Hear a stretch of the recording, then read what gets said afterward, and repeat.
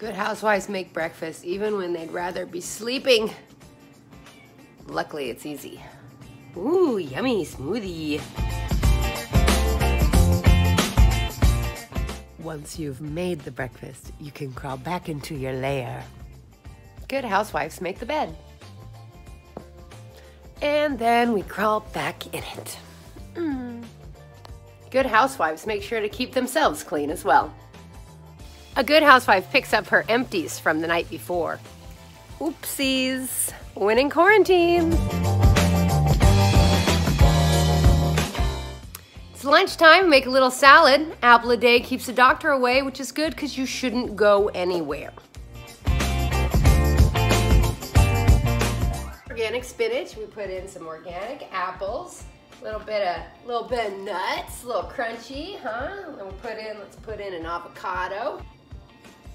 Ooh, that was a lot. Now let's toss this salad. All right, let's chop this chicken.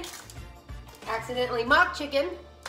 Was wondering why it was the only chicken available for grocery pickup, because it's not real, but it still tastes good.